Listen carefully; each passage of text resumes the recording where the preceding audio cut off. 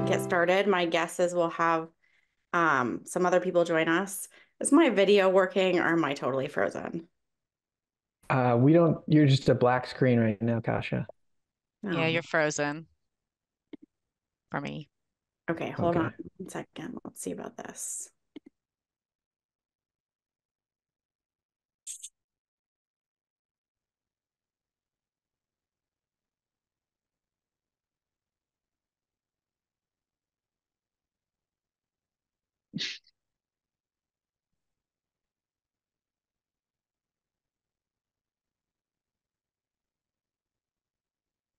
All right, I'm just gonna stop my video now, unfortunately, and see if I can figure that out in a little bit. Can you all hear me okay?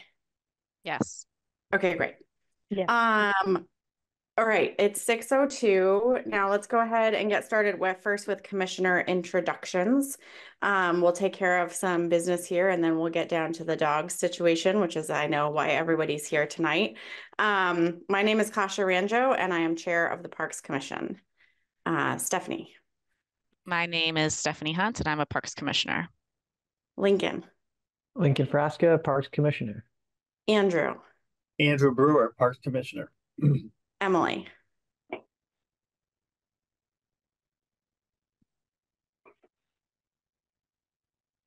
Hey, I'm Emily Donaldson. I'm a Parks Commissioner. Sorry, I'm making dinner for my children. Solo parenting right now, so I'm just going to be listening for the first half an hour probably. Thanks. Sorry to put you on the spot. That's okay. And we've got Alec and Kara on staff. Do you want to introduce yourselves? Sure. Oops, here we go. I'm Kara Barbero, and I am crew leader for the Parks and Trees Department. And actually, where is Alec? Are we missing He should definitely be here. I talked to him recently, and he's planning to be here. Okay, I don't have any text messages. We'll just assume he'll join in a second. While he's waiting to join, let's do the April 2nd agenda and March 12th minutes. Can I get a motion from a commissioner? Yeah, I'll make a motion to approve the March minutes as well as tonight's agenda. Second. I can second. Any discussion? All in favor? Aye. Aye. Aye. All right. And Alec has joined us. Perfect. All right, and now right on time, we're going to go ahead and we always at the beginning of our meetings, for those of you who are joining us for if it's been a while or your first time, we always open for public comment on any thing that's not on the agenda. And so if you have comments about things that are not related to the dogs kind of situation that we're all here to talk about and figure out tonight, does anybody have public comment they'd like to share?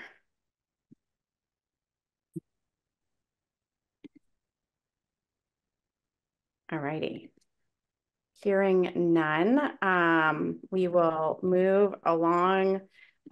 We generally have a staff update here at the beginning, but now that we've just approved our agenda, I'm thinking we can probably skip over that part unless you have something that Alec. Okay, great.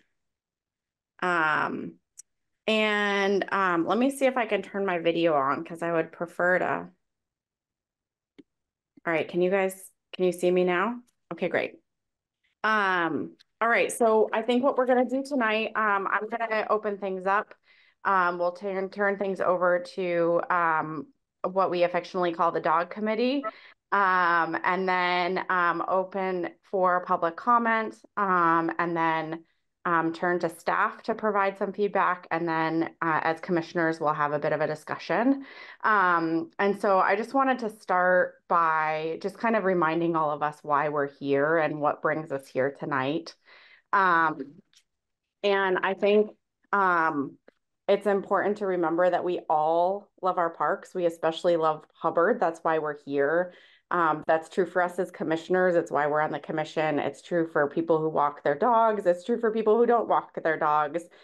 We all have a really special place in our hearts for Hubbard Park. And we just may have different ideas of an ideal experience and different accommodations to enjoy these places or different roles that these parks play in our lives. But I think for all of us, they're really central to our community. And we maybe have like a favorite tree or a favorite mossy patch that we like to return to, or leaves we like to watch change with the season, or dogs we like to greet in the morning, or people we like to greet as part of that community. And so our community, it's a place that's part of our community, but also our people are part of our community. And our community is those people that are in the parks and also our people who are not in the parks and we're not seeing show up there on a daily basis or not using these spaces. And I think all of us probably know someone, a friend, a neighbor, a kid down the street, a grandparent, somebody who actually doesn't get to enjoy Hubbard. And I don't know about you all, but that always makes me really feel sad that there's a place that I love so much and other people, there are folks who feel like they can't go there and don't have space for them. And I think that's really the question that brings us here today, is trying to figure out how we can hold that incredible community, the incredible space, and everything that we love so dearly about this special place, and how we can then share that with our friends, our neighbors, and look out for more people in our community to make sure that our parks are welcoming and accessible to all people. The kind of the path of what brought us here today in terms of process, going way back 100 years ago, plus years ago. Emily will probably know the specific date because she's the historian among us, but Hubbard Park was gifted to the city of Montpelier. And pieces have been added on, but over the time, there weren't necessarily rules tied to the gift or how we're all supposed to behave and what we're supposed to do and how this place is. And, I wasn't here in the 80s, probably some of you were, but from the stories that I've heard, it was kind of a free for all in the parks, and it was like you could ride your dirt bike around in the parks, you could be there whenever you want to be, kind of do whatever you want to do. And over the years, rules have been added. We don't see dirt bikes there anymore, and I don't know you all, but I'm really grateful for that. I think there's places, there are things that weren't really, decisions around here's how we should manage our parks. It just kind of grew up naturally. That's how our trail system grew up. That's how all the uses grew up. And so when we think about dogs, we know that are different, sides in our community or different uses that people want to see in our parks.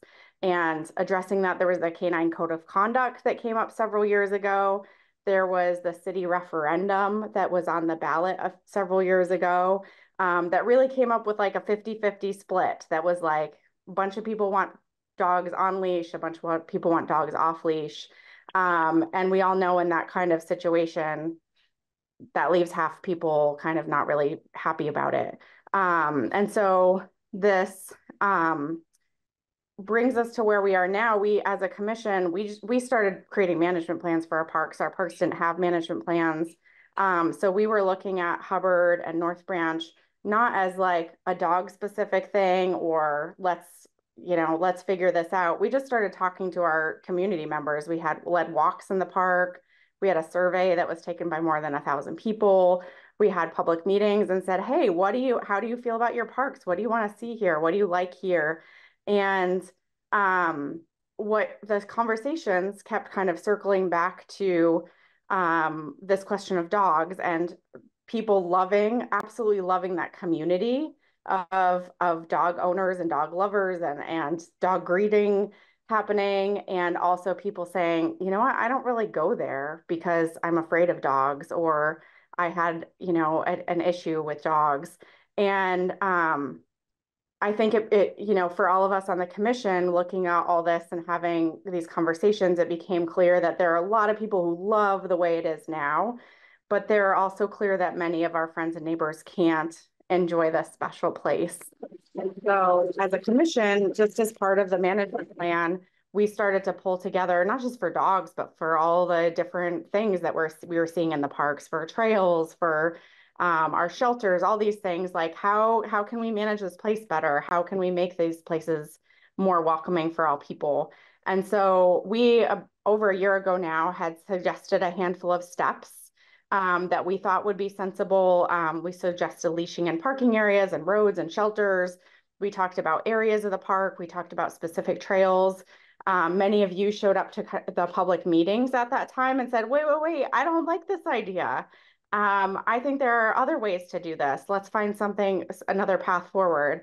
And really, as a commission, we wanted to turn and listen to our community and say, well, okay, if our idea is not the best idea, what are the other ideas out there? Like how could we bring everybody together?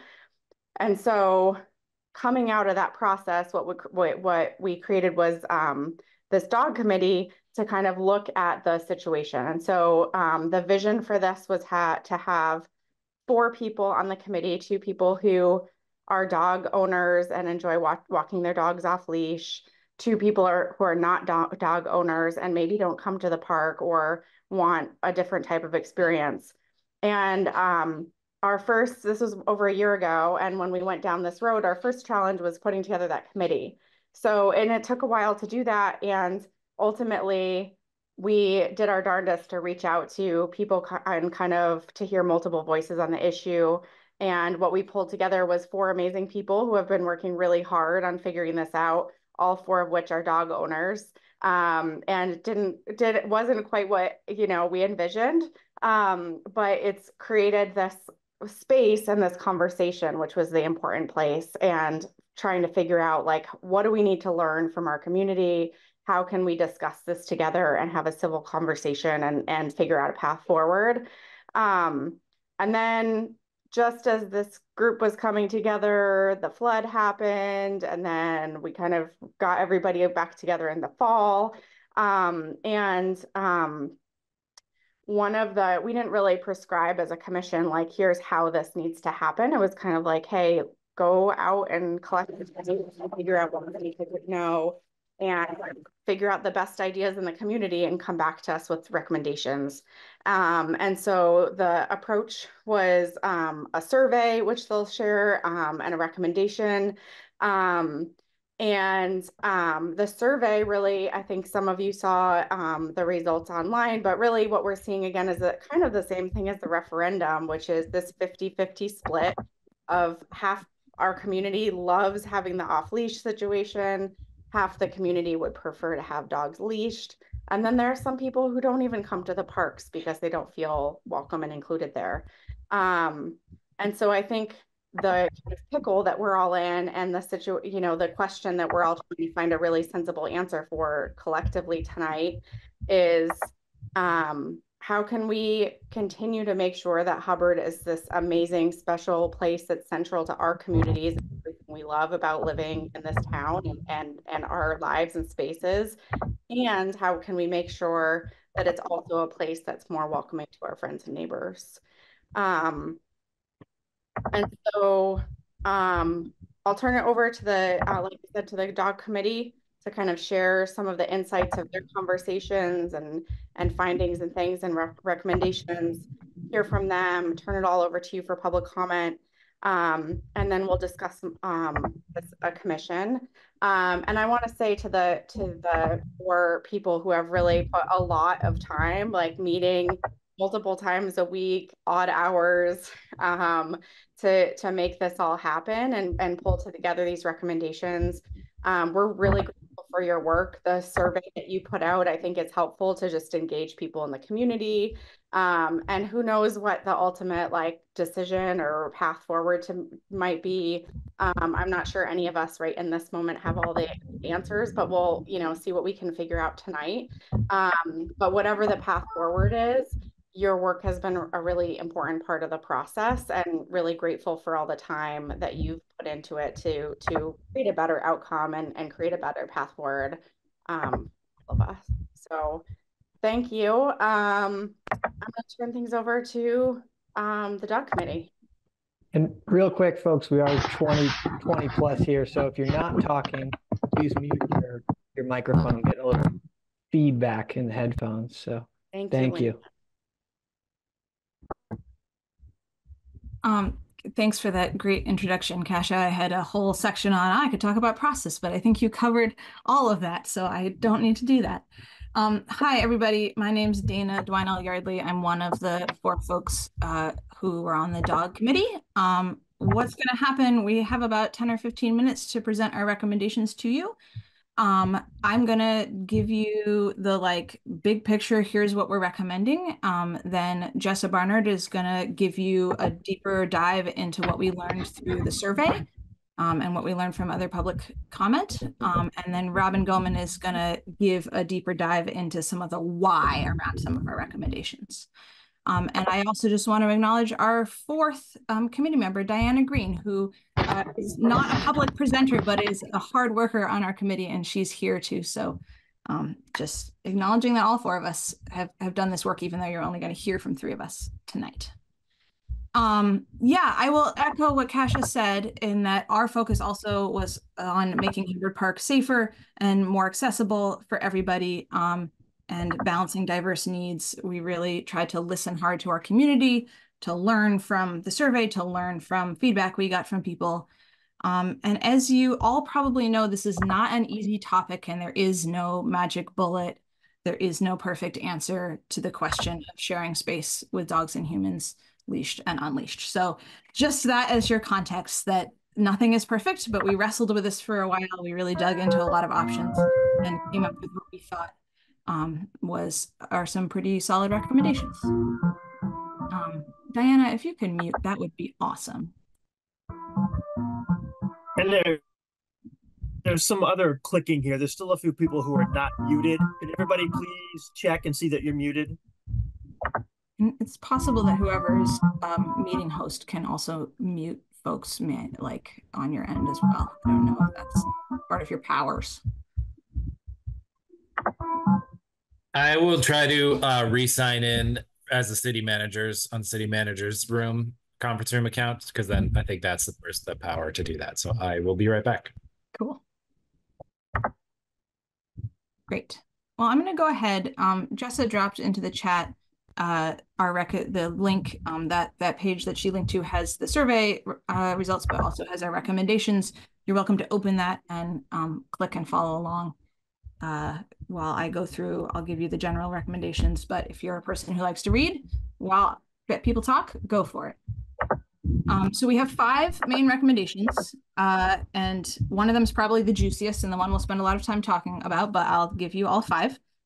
First, we fully support leashing on roads and in parking areas. We think that's great. We know that that's already going to happen, and we just want to say, yes, we love that. Recommendation 2, we support a policy of leashing during specific hours. So from 2 to 4 p.m., the entire park being on leash. Rather than applying an on-leash policy to trails, we're recommending a holistic entire park is leashed for specific hours of the day. And again, Robin will get into the meat of why we opted for that.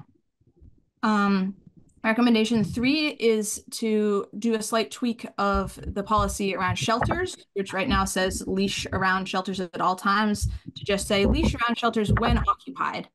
And this again is most of the dog policy in Hubbard Park is enforced entirely by community social pressure. There are no police telling you that you're doing it wrong. And we feel that people are more likely to follow a policy when it makes sense and less likely to follow a policy when they're like, there's no humans here. It doesn't make sense for me to leash my dog. Therefore, all the policies are bogus.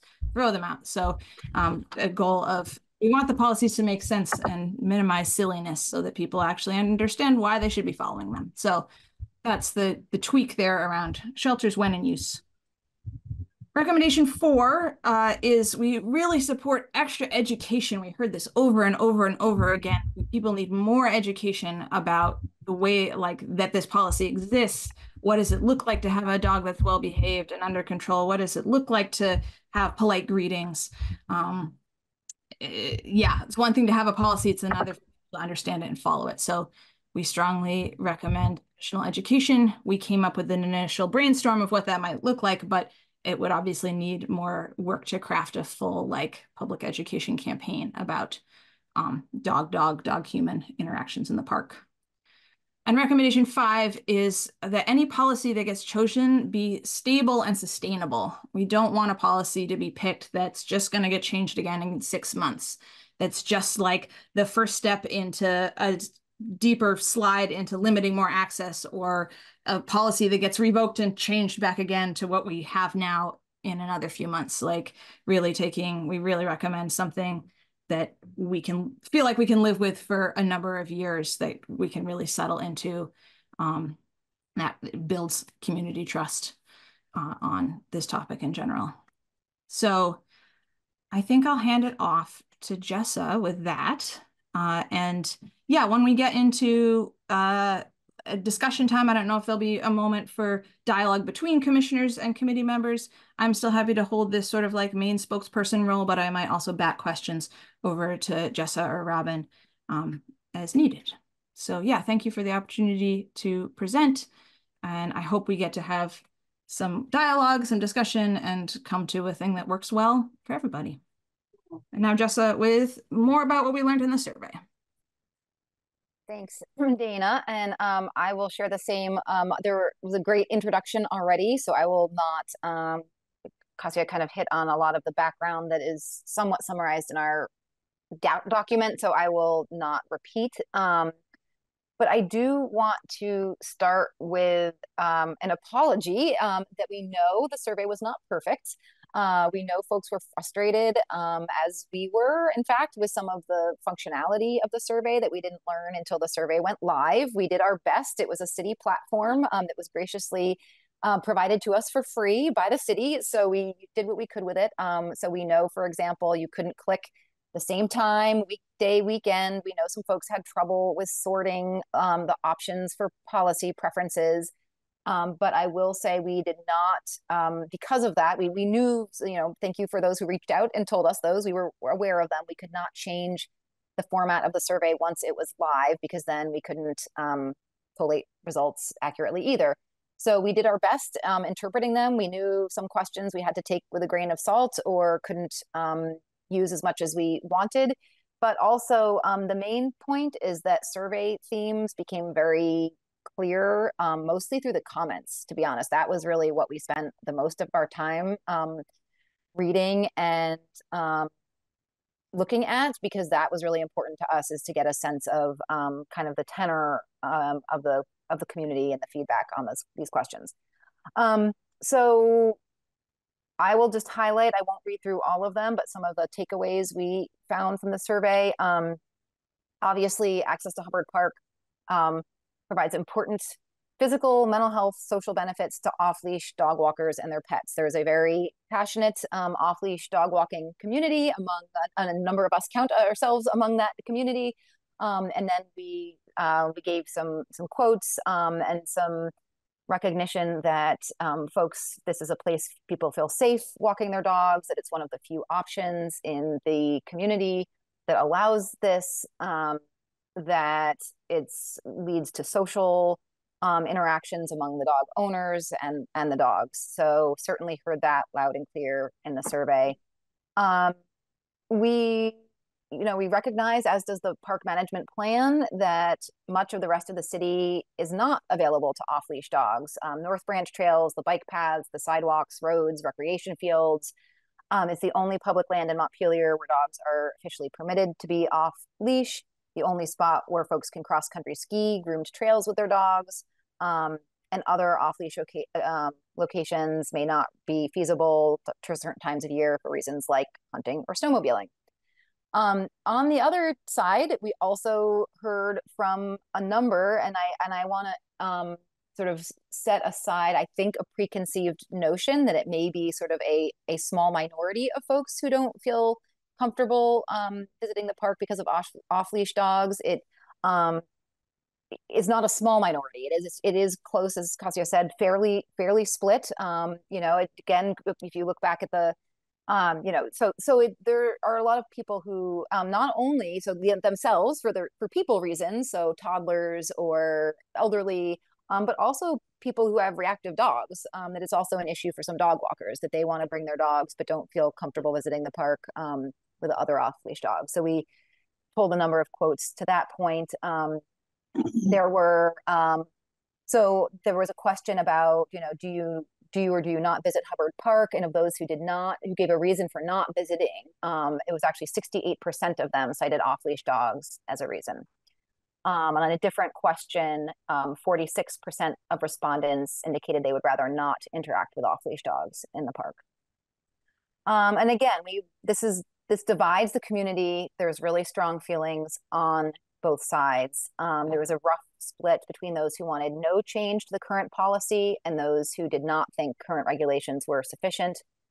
When we asked for the top policy preferences, again, we know there were some methodological issues with this question, but additional enforcement was the top choice for 46%, while leashing at all times in the entire park was the next popular choice at 31%.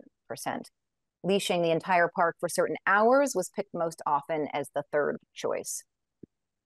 And this is the other piece that really jumped out at us and really informed our recommendations, which Robin will go into more detail about, was on both sides. One thing that almost everyone seemed to agree on is that there are concerns about compliance with the existing code of conduct and any future change. So this really informed some of our decisions about simplicity, consistency, and enforceability.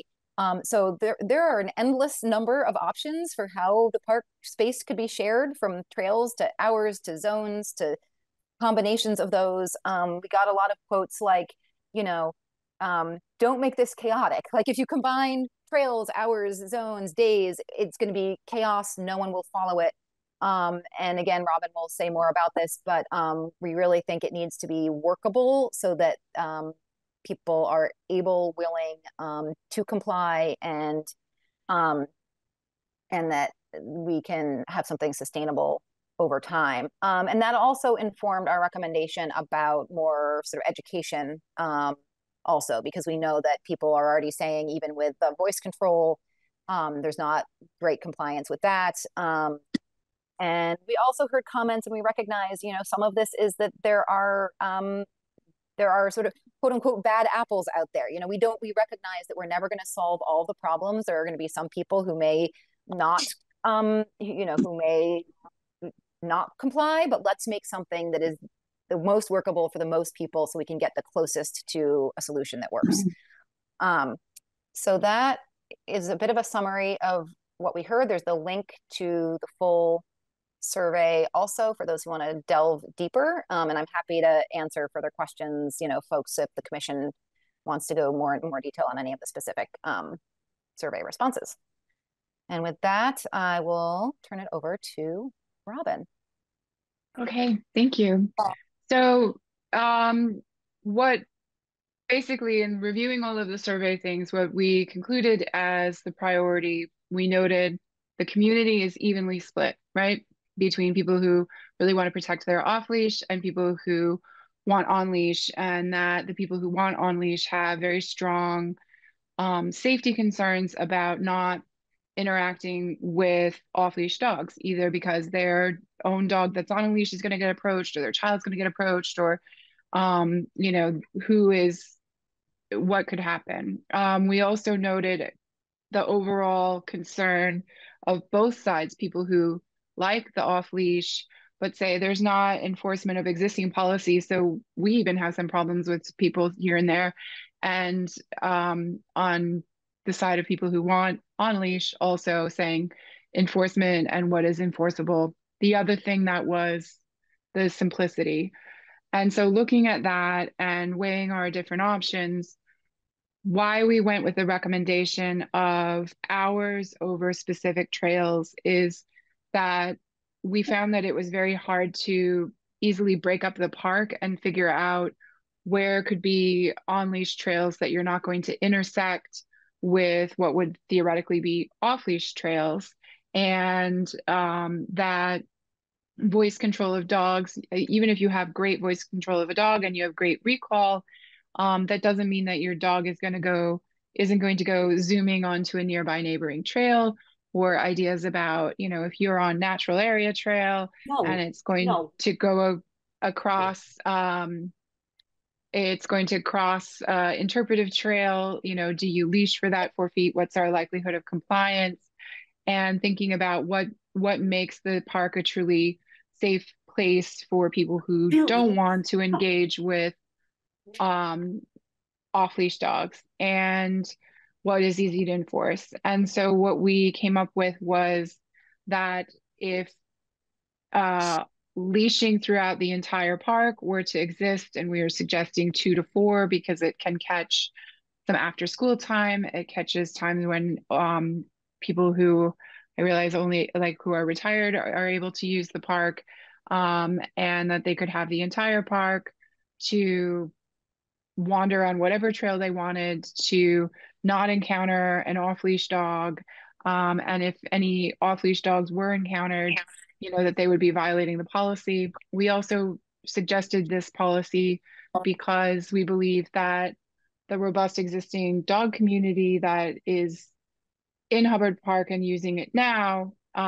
would be more would adapt to this policy quite easily, that and get into the rhythm of not using the park in those hours, and that it would thus satisfy the goal of having some space where everyone who wants to avoid off-leash dogs can come and use the entire park and avoid off-leash dogs, and where we encourage enforcement because it's a straightforward policy to follow. And it was kind of the main gist of what we were recommending, that it honors the fact that this is the only off-leash place that half the community wants to keep as is, but also is setting aside a space and a time where the whole park can be used by people who don't want to encounter off-leash dogs. And part of the analysis of the 2 hours was also looking at, we had some suggestions from commissioners and looking at some of the back and forth about previous plans or what other ideas were for recommendations. And it looked like the recommendation was for certain trails to be off leash, and doing the math on percentages, it looked like the recommendation was that about 1.5 miles of trails out of about 8 miles of trails in the total park be recommended to go on leash, and that's about 12.5% of the park. And the 2 hours a day, if we're in a 12 hours of daylight time, is 15% of the usable park time space is dedicated to on-leash use. So this is our proposal. I just want to give a moment if there are other thoughts from, that was awesome, Robin, and listening to both Jessa and Robin. If anyone else from the dog committee has any things we missed that we should say before we turn it back over to everybody else. Dana, I do want to make sure to get, oh, sorry, Diana, go ahead. Oh. Did you have anything you wanted to add, Diana? I'm good. Thank you. Okay. Okay. I just wanted to mention one question, because I know it will probably come up, is the accessibility trail. And our concern with the accessibility trail was whether that would raise state and federal disability law issues if we if we consider walking in the off-leash dog policy a privilege of visiting the park, and we put a more limited policy on that trail alone, that could be sort of on its face calling out or discriminating against folks with mobility disabilities who only have access to the park through that trail. So we would suggest, if the commission wanted to go in that direction, probably getting some advice from city attorney, about that. That was just our concern. But with an hour-based policy, it's applied consistently to all of the trails, and not singling out one trail that only folks with mobility issues could use. So just wanted to throw that out there. We have more detail in our written comments.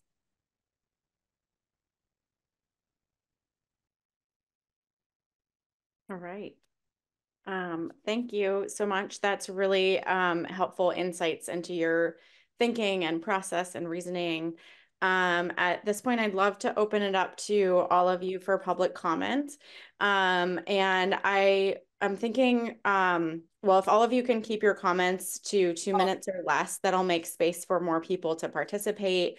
And also just be aware of various ideas that have already been shared. We're all on Zoom, so if you want to like second something, you could put up a thumbs or a comment or something like that, and save space for other people to share different ideas and feedback. And also just a reminder, we're looking for solutions. We're trying to be creative. We're all in this pickle together, trying to figure out how we accommodate our whole community. So if you have other ideas or things that are on your mind that can help us all get out of this pickle, feel free to make suggestions as well. Anything else I'm missing on that? I think that's good. So let's go ahead and open it for public comment. I see a hand raised from Justin already, just spot on with the clicking fingers. Go for it, Justin. Thank you. Thank you, everyone. I want to start by thanking the Dog Committee and the Parks Commission. I really can sense the care and the respect that you put into this issue, and it's so thoughtful throughout this process. So thank you, committee members. Thank you, Parks Commission. And I want to voice my support for the recommendations that were just outlined by the committee.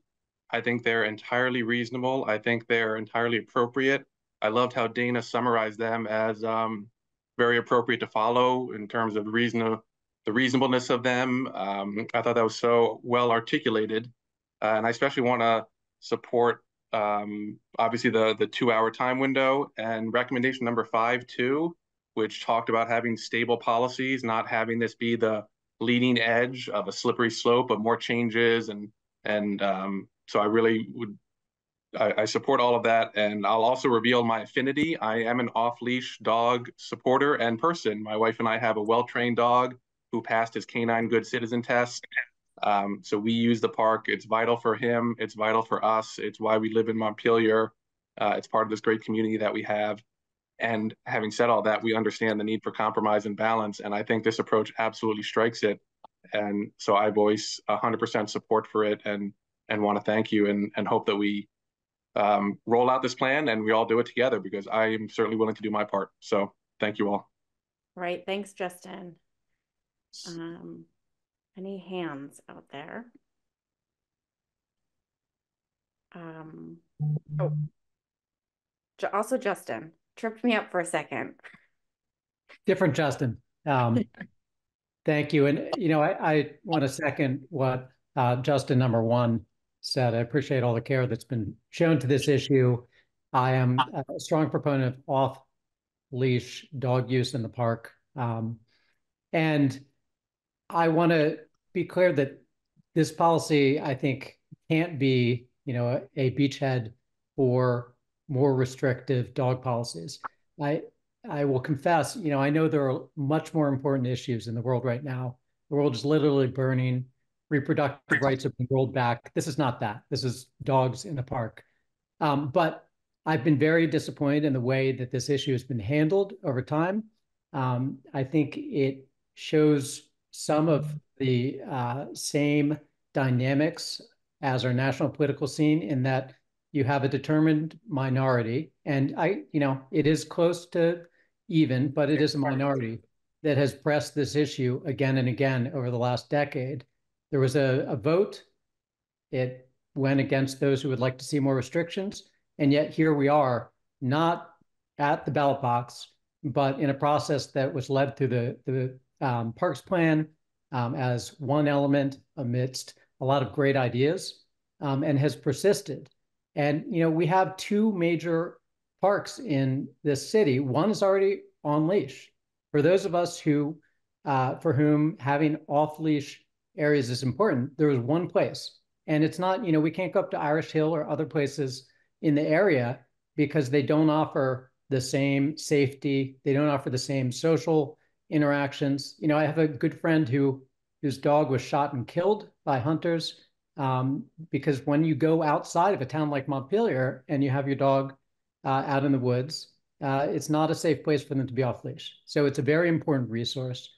And I have real reservations about whether a half measure is going to satisfy those who are very worked up about this. And, I'm not discounting their feelings, but I'm worried that this is going to just continue to be a source of dissension and unhappiness.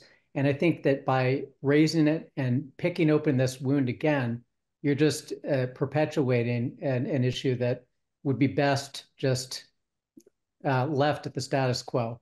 But if the Parks Commission feels like it has to adopt something to address the concerns of the minority, please limit it to what the dog committee has developed in a very thoughtful and thorough process. Oops. Thanks, Justin. Anybody else? Walter, did I see you just come off mute?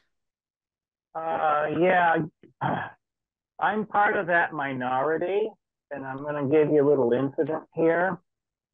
This winter, I'm out skiing in North Branch by Cummings Street, and an unleashed dog attacked me, and it wouldn't listen to the owner. I don't know if, behavioral issues or whatnot. If I didn't have my ski poles out, the dog was going to come at me. I've been attacked any number of times over the years. I'm a bicyclist too, and I ride in the park, and unleashed dogs that come at me, and I've taken defensive measures. So I'm going to support the measures that you've come up with now and give them a try. As someone who has been attacked, is not a dog lover, but I'm willing to give it a try, what you've come up with.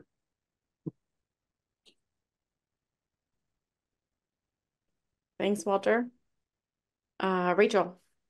And Rachel, do you mind sharing your last name when you come on? Oh, yep. Sorry about that. I'm Rachel Stevens, and I'll just share I'm married to Justin, who commented, Justin number 1 commented earlier. I just wanted to thank Walter for his comment.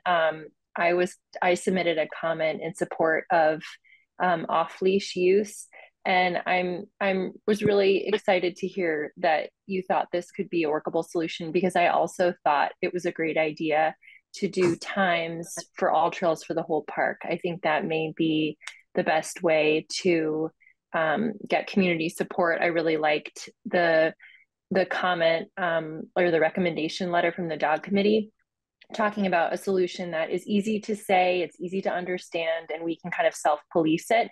I think the dog users that are in there every day, I mean, we're in the park every day with our dog. I think it would be pretty straightforward for us to put up some signs with the time period, for us to make sure that people, that aren't regular in the park, to make sure they know it. And it's easy to explain. It makes sense given the feedback for the folks that wanted on leash. So I think it's worth a try. It seemed, I was actually really impressed with the recommendation. And as someone who was coming to the meeting to oppose any on leash time, I actually felt like this was a really good compromise. So just wanted to say thank you, Walter, and support wholeheartedly the recommendations as proposed. Walter is anti-dog right there. I am anti-dog at the park, but I'll.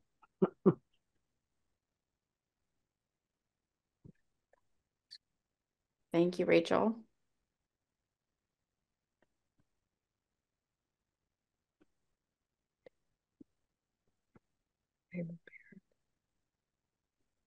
Anybody else?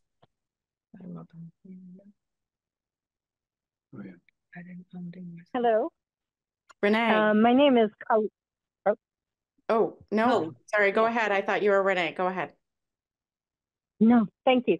My name is Colleen Caron, and like a lot of people, I believe, on this call, I'm up there every day. And I support this recommendation. It seems very fair, and to have taken into consideration some of the routines, I mean, some going back like 25 years of the people up there, and also to acknowledge that there are people who don't want to be approached by dogs. So that's all I need to say. I agree with the others who have said they support this. It's simple, it's straightforward, and it makes sense. So thank you.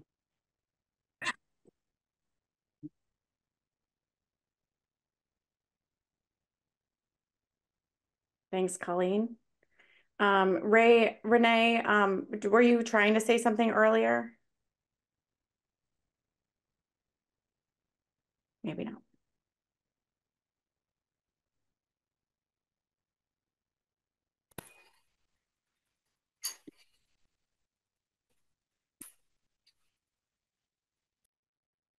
This is my pause for introverts.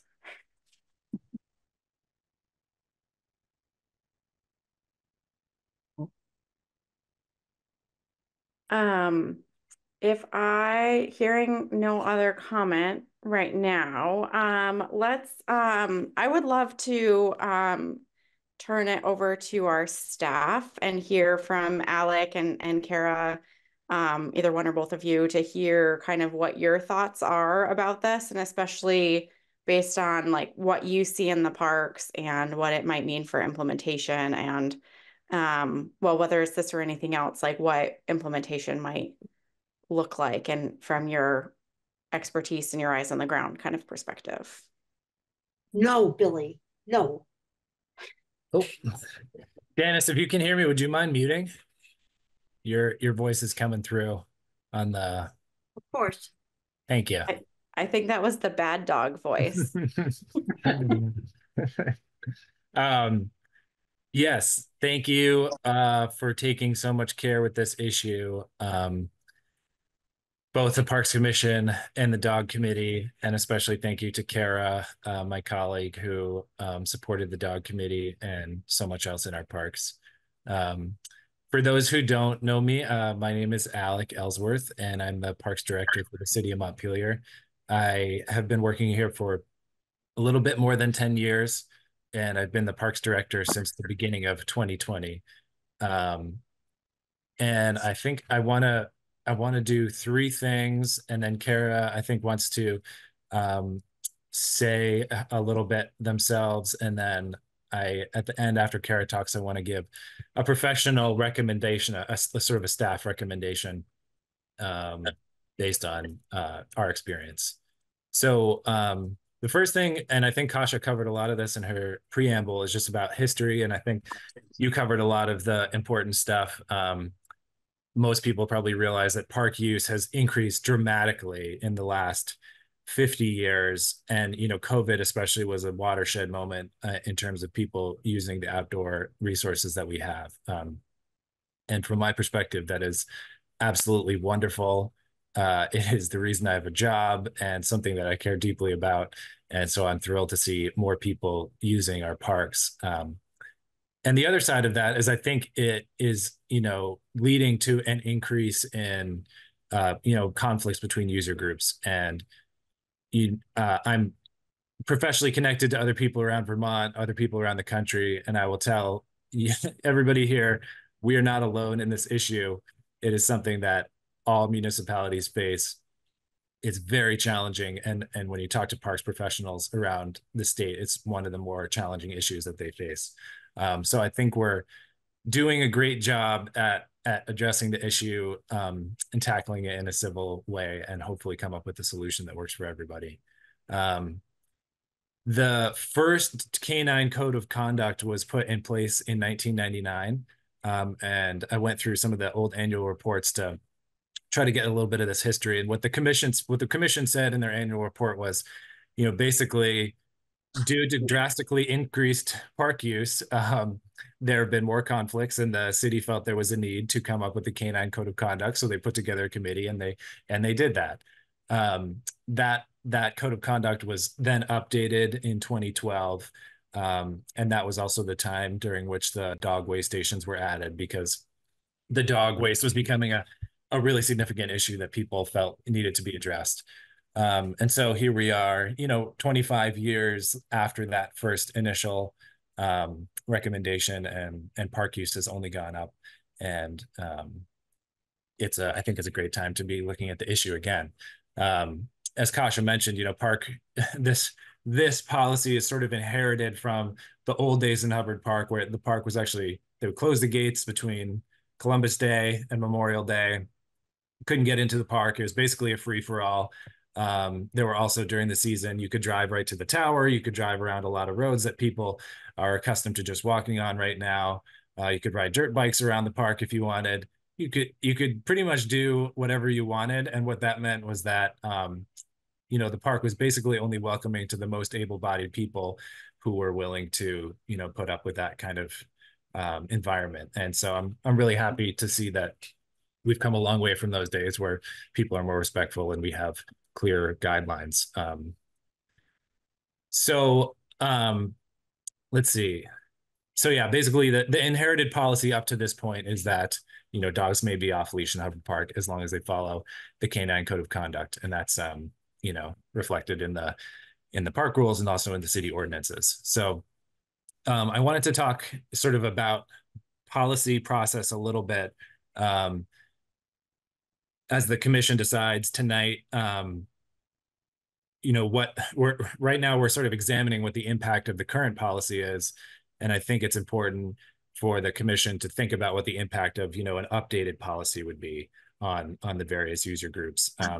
And not only think about what that would be, but think about how we can evaluate that and when we want to evaluate it. Do we want to evaluate it in 6 months, in a year, in 2 years? I think it would be wise to set up some sort of like checkpoints or tripwires, some people call them, to like, let's not just like set a policy and forget about it. Let's measure, let's reassess these impacts. And the dog committee said basically the same thing. So that's, based on my observation of the commission and of city council, I think it's really important to set up those checkpoints after a policy so that you're evaluating the impacts and you don't just forget. Which, is a perfectly understandable thing that happens in a municipality. You all are volunteers, people change over. So I'd like to see that happen. The staff, we're here as a resource to provide history and insight. And then, most importantly, we're here to implement whatever the commission decides. So, the Parks Commission's mandate is to set up, the rules for all of our parks, and our roles to make sure that those rules are clearly communicated and, people can understand them. I want to talk about enforcement, which is my third thing I'll get to next. But the last sort of just like policy and process piece I want to say is the rules that the Parks Commission decides will have to go through a secondary process afterward to be enshrined within the city ordinances, which is the only way that they have any actual teeth, because the Parks Commission can't make laws for the city. Only city council can do that. And so I am quite sure the council will support and historically has whatever the Parks Commission decides, but that's a process that will be like, putting forward an amendment to the ordinances, having 2 public hearings, and then, adopting said ordinances. So that's just a FYI to the Parks Commission and everyone. So I want to talk a little bit about enforcement, because that has come up as well. Based on my experience now, this is my 3rd round of sort of going through discussions and updates of the dog canine code of conduct. And my experience is that, there's a lot of momentum after this process happens. The dog community is really engaged. People are handing out flyers and sending out public education materials. And then that sort of starts to wane as time goes on. And then, the issue comes to a head, and then there's sort of like a flare up again, whether that's in the commission or front porch forum or whatever. And so I'm really interested as a staff member in seeing enforcement strategies that are lasting. And I really appreciate that the dog committee put that in their recommendation too. I like a lot of what is in there. And I think, I wanted to present sort of like a spectrum of enforcement options, because one side of the spectrum is do nothing, continue to rely on sort of social pressure, and the signs, signs that we have out there. And then I would say, like, all the way on the other side of the spectrum is there, there's an animal enforcement officer in the city code of ordinances, and that position is not filled, because there hasn't really been a need for it. But that is like having an animal enforcement officer who can like issue civil violations, tickets and that type of thing. Maybe somewhere in the middle, which I'm sure quite sure is how we're going to land. Some of the things the dog committee recommended, I love the idea of making sure that everyone who gets a dog license also gets the canine code of conduct rules for all our parks, not just for Hubbard, and have to sign something saying they read them. I think I would love to see a process outlined, and I think this is a whole separate meeting, but I would love to see a process outlined for how to link up with the Community Justice Center, so that when there are, so there is a process by which, if people aren't able to follow the new rules, we're able to refer them to mediation or some way to, have something to point to that has some teeth. Not that I want to be like out there with a gun and badge, but I think it's important that we have something we can point to say, if people aren't following the rules, this is steps 1, 2, and 3. Step 1 is a polite ask. Step 2 is a citation. Step 3 is you get referred to CJC. I'm making that up in this moment, so that's not my recommendation, but something like that. And then I do want to give a professional recommendation, and I thought long and hard about this, whether or not to do this, because it's sort of going out on a limb. Nobody asked me to do it, and but I think it's important for me to weigh in, and the reasons are, I want to give an example of a policy to the commission that would be very clear to implement from the staff's perspective. And also, based on my perspective of being here for 10 plus years, something that would satisfy, I think, all user groups and kind of like put the issue to rest in a way, so that we don't have to continually revisit this every 5 or 10 years. But yeah, first I want to let Kara say something before I give my staff recommendation. Now we're all in suspense. None of us knew what you're going to say, but Kara, take it away. Okay, it's short, and we'll get to Alec back. Yeah, so if you weren't here at the beginning, my name is Kara Barbero. I work for the Parks and Trees Department for the last 6 years. I've enjoyed Hubbard Park for almost 20 years. My job title is crew leader, but I often tell people it's park steward, because caring for the parks and creating spaces that or stewarding spaces that everyone can enjoy is like what's really close to my heart.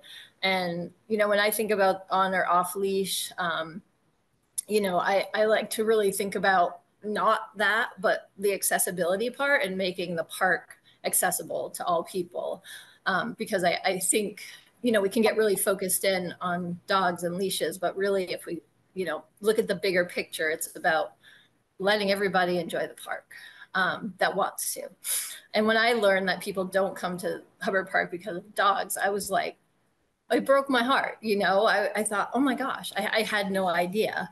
But then I started working at the park, and I'm there a lot, and I kind of got it. Like I've had, been eating my lunch and had food taken away from me by dogs.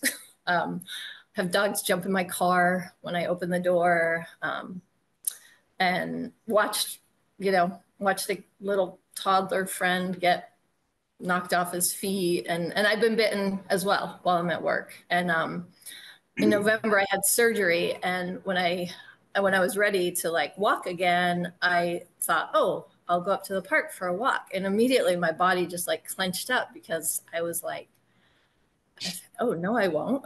And I went to North Branch Nature Center because I knew there I would be safe. And it was really a sad feeling that like the place I work and the place I want to make accessible for everyone didn't feel accessible to me. And then it really like sunk in, like what a big issue it is. And I'm sad that it took my own personal experience to really make it sink in, but it did.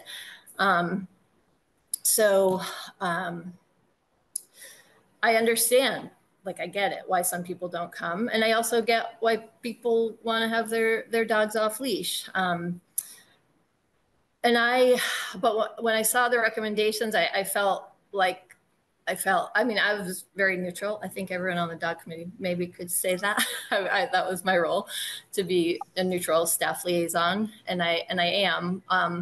But when I thought about, if I didn't work in the parks and I saw this new recommendation that 2 hours a day during my work hours were when I could go to the park and not encounter off-leash dogs, I thought that just didn't really feel equitable. And I'm personally more in favor of locations, trails, or areas that would be on leash or off leash all the time, because I think that gives people, that people can know that certain places are okay for off leash, and certain places the people who don't want to encounter off leash dogs, they can go there anytime. And I know that won't be an issue, and I understand, like, the trail intersections are a big issue, and that's why, I know it did come up during the meetings with the committee, like it popped up sometimes to have certain areas, but it didn't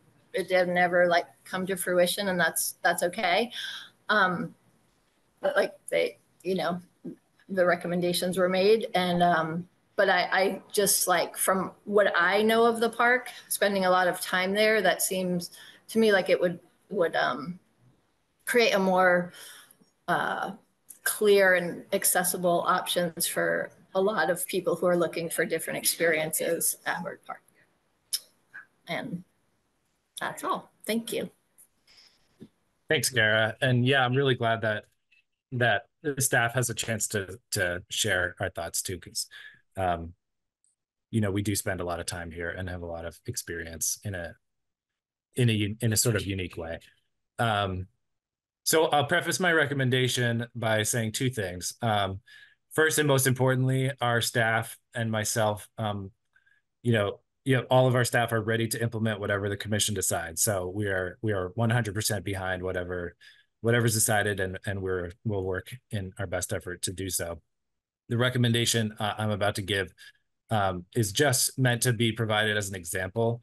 I am not a voting member of the commission. I basically have no say in this, but I feel it's important to provide this, to provide an example of something that seems usable and could potentially put the issue to rest. So the proposal is basically just, and I think the dog committee found out, as I did, when you decide that you have to make a recommendation to the public for how to settle this issue, it's very difficult because you might think that you have the answer, but there is a 100% chance that your recommendation is going to be upsetting to probably everybody if you're doing a good job. But, at least a good segment of the population. So people love this park, and that is a wonderful thing and something that keeps me fueled every day in my job. And Hubbard Park is a very special place. It's a unique park. It's wrapped by neighborhoods. It has a national tower on the Historic Register of National Places. Very mature forests, which are unusual for most parts of Vermont, and it's just a special place. And I think we all recognize that. And for me, I was motivated by two things when I decided to make this recommendation. The first thing is, whenever presented with the choice, like, choose the simpler option, because from our staff's perspective, I think from the public's perspective, that's going to be the best thing. The second thing to me that was important is that people who want to walk off leash, I think, want to be able to go at any time of day and expect to find a space where they can walk safely their dogs off leash. And I think people who don't want to encounter off leash dogs want the same thing. I think they both ultimately want those two things. And so that was the deciding factor for me, is how do you provide a recommendation where everybody can come to Hubbard Park and find a place where their expectations can be met. So the recommendation would be to split the park into two. Right here, where I'm sitting at the park office, is sort of the narrowest part of the park. The park, before we expanded it, it used to be sort of hourglass shaped. So the southern half of the park includes all of the roads. It includes the 2 shelters. It includes the tower. It includes the accessible trail. The northern half of the park includes 7 fireplaces, all the expansion area, the connection to the North Branch Park, and that whole region, the hemlock old growth forest. So the southern section I'm proposing to be all on leash 100% of the time, and the northern section to be all off leash 100% of the time. And the advantages to this in my mind are it's very simple to implement. So going back to the simplicity principle, there's only 3 trails that cross this area. You could very simply have a sign where each of those trails cross to say, when you cross this sign, your dog has to be on leash or off leash. The second thing is that it would completely mitigate any sort of dog vehicle interactions, which was a big issue when the commission was deciding upon the management plan. So if dogs have to be on leash in all the road areas, it's basically not an issue anymore. Thirdly, and I think most importantly for me, this is a recommendation that would potentially put this issue to rest permanently, for the reason I stated at the beginning, which is that if this were implemented, everybody in Montpelier or who is visiting Montpelier could come to Hubbard Park and expect to find a place that met their expectations, either for walking a dog off leash or being on leash. And so the southern half of the park, I think, is where most children and families want to go. It's where the shelters are, the tower. It's where our more accessible trails are. So older people would be more likely to walk or more able to walk. And I think the biggest disadvantage to my recommendation is that I know that a lot of people who like to walk their dog off leash are in that group of older people who are looking for a more stable, firm footing,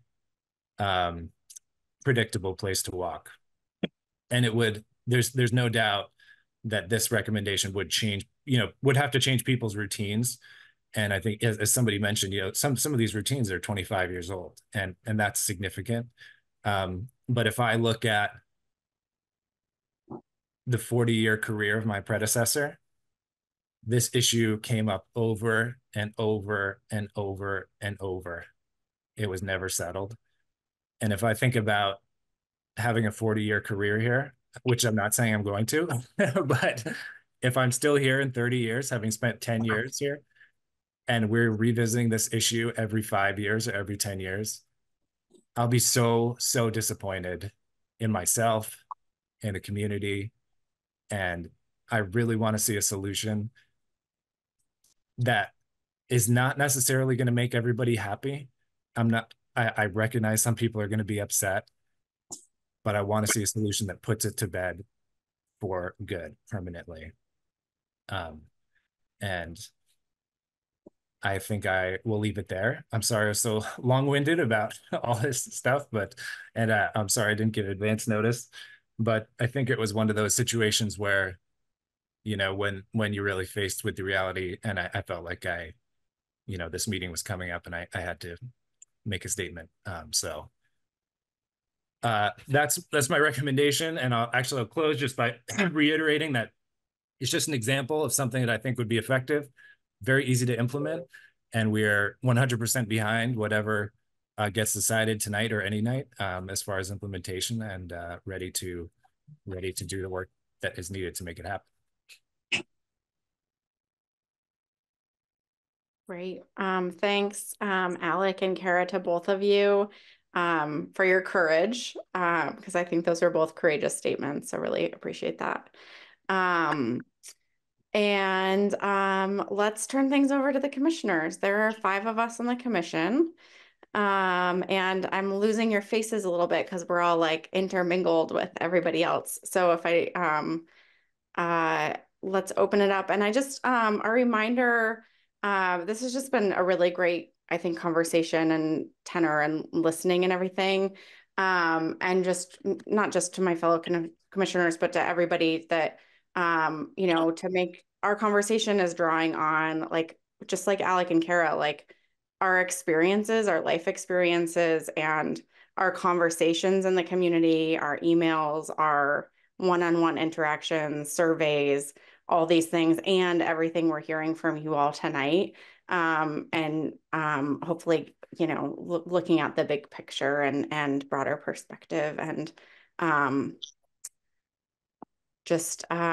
yeah, let's turn it over to commissioners. Who wants to chime in and share kind of thoughts on and ideas and response to some of the things that we've been hearing tonight?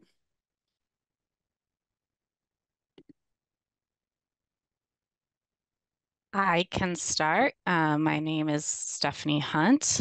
I wanted to start by just thanking the committee for your time and efforts in all of this. I know you guys have been putting in lots of hours towards this, and I think you did come up with a very thoughtful recommendation, but there are a few reasons why I am unable to support that recommendation. And I just wanted to reiterate that although there are a lot of other places in town where people can go walk, you know, with their dog on a leash or without their dog, Hubbard Park is often thought of as the gem of Montpelier. It offers a different environment, different biomes, different experience, different terrain, and I think that should be accessible to all people at all time. I do believe that the 2 to 4 p.m. hours are just a too narrow band of hours as a parent to a young child. Which is one of the groups that we heard from in the survey over and over again, saying that they are not feeling comfortable taking their young children to the park. Most young children nap from 2 to 4. So none of those people would be able to use the park with this recommendation still. I also wanted to bring up kind of the issue of like the culture of non-compliance that we do not want to happen with any recommendation that's put forward. And I fear that by making all areas of the park on leash during a window of time, even the areas of the park which are not heavily used, where you can go and not come across another person, you could be creating a culture of non-compliance. Because why would people leash their dog if they're not going to come across another soul if they're in, you know, one of the back corners of the park? So I want a policy that's, you know, will be followed. And I also kind of wanted to dispel the feeling that this is a minority of people who have this issue. Our survey results indicated that 45.6% of people would rather not interact with off-leash dogs, whereas 40.7% of people would like to interact with off-leash dogs. So it's actually the minority that would like to interact with off-leash dogs. And also to the question of, do you feel that regulations are sufficient? What is it? 45% said yes, and 46% said no. So it's actually the minority that feels that the current canine code of conduct is working.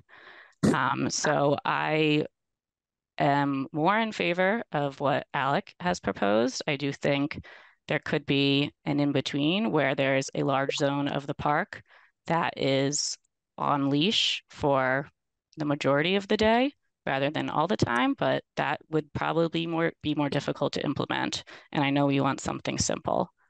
So I'm gonna stop my comment there for now. Thank you. Thanks, Stephanie. Who else? Hi, everyone. Lincoln here. Again, I want to say thank you. I mean, over 500 respondents to a survey takes a lot of work, and posting and sending us the draft and that write-up summary and having things accessible on the website for everybody to see, I feel like that is commendable, and I really appreciate just how the rollout of the survey happened. And I really agree with all of the outreach and education recommendations that you all made. I think wherever we go from here, you know, it's a fact that it's going to take everybody to help everybody else adjust to a new normal. And I love the ideas about using that dog licensing process as an opportunity. So just nice creative thinking there. You know, I think I definitely hear the concern about leashing certain trails and not other trails at the same time in the same area, and having intersections be an issue. I saw that reflected in the survey comments, and I think you all really brought that to my attention, that, you know, it might just be easier to have a blanket leash on or a blanket leash off statement in time or in day or in zone, versus trying to have the same area be on and off leash together simultaneously. I think it's nice to feel that everybody is really getting behind the need for us to be enforcing leashing on the roads and in the parking areas, in and around the shelters. At events is something I wanted to bring up. If we're trying to bring people to Hubbard Park for a community gathering or Park-a-Palooza, there should be no concern that you're going to be interacting with an off-leash dog once you're at that event. So you can bring whomever in your family. That's really important to me. And you know, I do not feel like the 2 to 4 recommendation reflects the survey results that I saw. Stephanie already mentioned some of those reasons, so I don't want to be redundant. But one of the questions that was really helpful for me was the ranking of the recommendations, and it sounded like, you know, over 360 people, to my calculation, wanted dogs to be leashed all the time, everywhere. And to me, you know, if I'm hearing that number, and I'm also hearing the large percentage of people who aren't coming to the park or citing dogs off leash for not coming to the park, I want to see more of a 50-50 split. I think Alec proposed that, and it's something I could support. I could also think about, you know, that's this core zone of Hubbard or Hubbard South, as being, you know, really important to have this off leash, this on leash opportunity, you know, 50% to majority of the time. That's probably where I'm starting from, and I feel like that is informed by the survey, and that it is a split issue. And I don't think 2 to 4 is really a fair shake for all those people that came out and responded to the survey, and the people who aren't coming to the park. And I mean, I'll just briefly say, you know, when I was 6, I was attacked by a dog, and it was the first time I had to go to the hospital, and it just takes one time. Okay. Like I feared my own dog for years. And when a dog comes to me and I'm not leashed, you know, 25, 30 years later, I still have that same just innate bio reaction. And it's real. It is a trauma response, and it's real. And we need to be thinking about the mental health, yes, of people who need to be out there with their dogs off leash, and make sure that opportunity is always and forever offered in Hubbard Park. And also the people that are really scared of dogs off leash and have written off Hubbard Park because that's the end of it. And what I hear from them is, it's a dog park, forget about it. I've tried, forget about it. And that is what, you know, I'm looking to change, is that rhetoric, and coming out of tonight with a policy so those people can feel like, yes, we are also being included along with folks who have been and will continue to use the park with their dog off leash. Thank you, Lincoln. I do want to mention there's been a little comments in the chat, and just want to clarify on so everybody understands how the ranking worked. As I understand it, it was everything on leash at the top and no leashes anywhere at the bottom. And we all saw the same order. It wasn't like randomly selected. So if somebody had the survey and was overwhelmed by the options and didn't move anything, then the on leash everywhere appeared at the top for those people who basically didn't participate. And so just want to, I think those were all amazing points. I just want to clarify on that piece of the survey that it's really hard to trust that data to know how many people like really actually wanted at the top versus moving things around. So I just wanted to like surface that survey bias.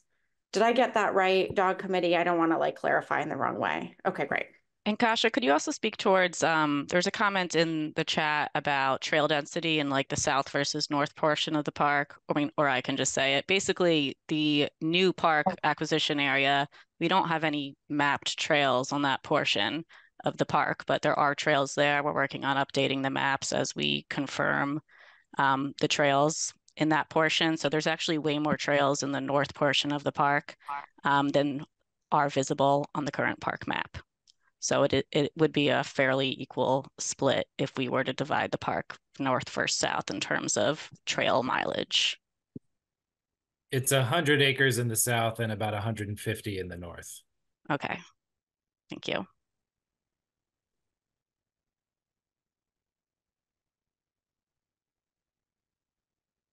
Let's see, Andrew or Emily, do you want to chime in here?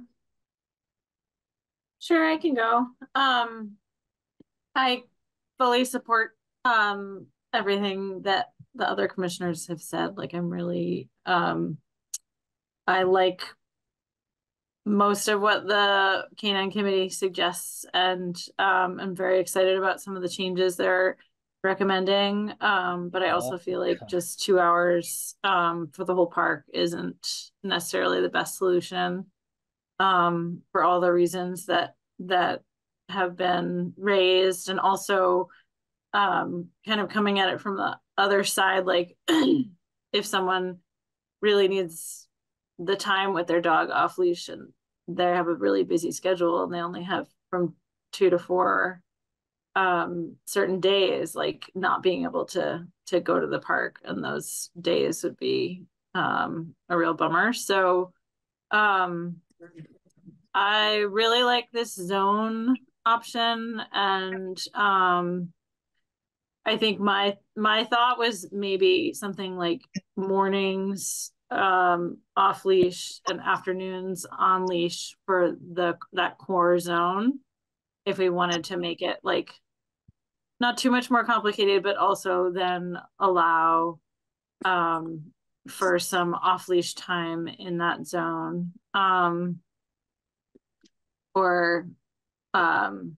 Yeah, I liked Alex's suggestion as well, but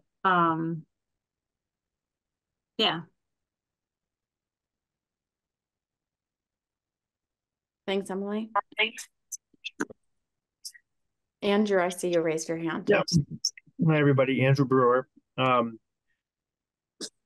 the beginning of this discussion, when we put out our management plan, and we decided we would have a dog committee, we were going to have a park commissioner kind of as a liaison facilitating the dog committee, and I had the pleasure of doing that for several months, kind of up until the point where the survey was put into the field, look at results, and then Stephanie helped out after that. And it's fair to say that I was was very adamant that there are going to be areas of the park where people can go and have an on-leash dog experience. And I don't want to speak for all of my fellow park commissioners, but I think that was a common thread amongst the park commissioners. And so we actually recommended that in the management plan, and got some feedback from the community. Wait a minute, we need to discuss this more, and that was the genesis of the dog committee. And Dana and Robin and Jessa and Diana graciously devoted a lot of time going back to the summer and fall working on this. A lot of meetings, a lot of piling through comments, putting together the survey, the preamble before the survey, explaining what the survey was about. And so, we had run the gamut of, all the things we're talking about tonight. Are we going to have specific areas? Are there going to be hours? Is it going to be specific trails? Tons of excellent conversation, getting into, why some of those ideas would work, some of them would not work. I also want to say, I don't think anybody else had any idea that Alec was going to make that recommendation tonight, by the way. In fact, I spoke with Alec about an hour before the meeting. He didn't mention it then. So we had zero idea that Alec was gonna make a recommendation like that. I don't want people to think that there had been any kind of discussion beforehand. There was not, none whatsoever.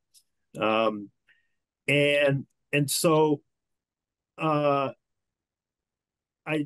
like the idea of being big chunks of the park, and in the recommendation it's the entire park for a couple hours.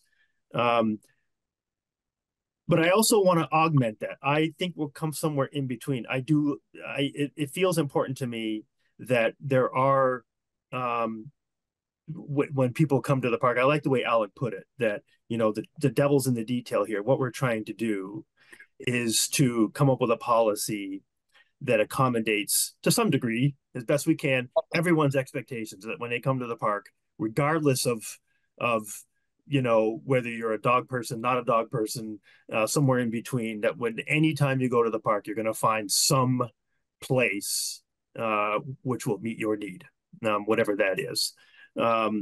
So I like the idea of coming somewhere in between. My initial reaction to Alex's idea, my first reaction was, well, that cuts out the dog field, which is, right at the top of the hill where people park. And, we'd have to put, if we do the northern part, we'd have to give some thought into where do people park to get to the northern part, to the northern part, in the new parcels where they can walk their dogs off leash. So that, so that I kind of think we're on the right track, but I think I'd want to hear more. I'd want to hear some more, look at a map harder and some more suggestions on how to divide it up like that. So I think we're kind of on the right track, but I think I need to hear more. A couple of other comments. I work in the State House, and there's some other people on the screen who also work down in the State House and hang around the legislature all day long. And we hear the idea about, I don't want this to become a slippery slope. We hear it all the time. We hear it all the time when legislation comes up. I think it's fair to say there's not one single piece of legislation or decision or rule made anywhere that doesn't possibly lead to a slippery slope. And you'll hear the legislature themselves say all the time that we can't, there's nothing that we do that will bind the hands of the future legislature. And I think it's the same thing here with the Park Commission. It is not our intention. I do think I speak for the Park Commission on this. There's no discussion of, let's just pass something now and then we'll keep chipping away at it over the years. There's been no conversation like that whatsoever. I think Alec makes a good point of setting a policy, but having a policy of assessing to see how things are working and see how things are going. I don't know if we'd actually discuss this, but it seems to me the dog committee ought to be permanent. Jessa, I think that means you're on all the time. Robin, you guys are on this dog committee for the rest of the time. I don't think we discussed it, but I think it's probably a good idea to have a subcommittee, kind of a permanent standing subcommittee that can assess and look at what's happening. So those are my thoughts for the moment.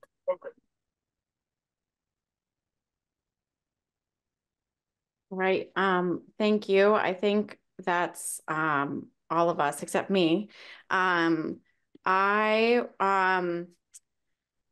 wanted to compile kind of it seems like the ideas that are surfacing here is the recommended 2 to 4 p.m. in the entire park. There's that Alex suggested the south leashed, north unleashed. And then Emily, I heard you suggest zones. Can you repeat? Can you make your recommendation again, Emily, to make sure I can't capture it? Sure. Yeah, I recommended having the same zones that Alex suggested, but making them the core zone be off leash in the morning and on leash in the afternoon, or vice versa, so that the whole park would be accessible to everyone. I also wanted, Kasha, I think we should mention the reason that we are trying to make a decision now, like in terms of the planning for implementation and the summer season coming and all that. Go for it. Oh, you want me to do? Yeah. So yeah, we had to, this decision has been a long time in the making, as everyone said, over a year. And part of the ability to implement means that we have to be able to plan and get the resources we need and all that.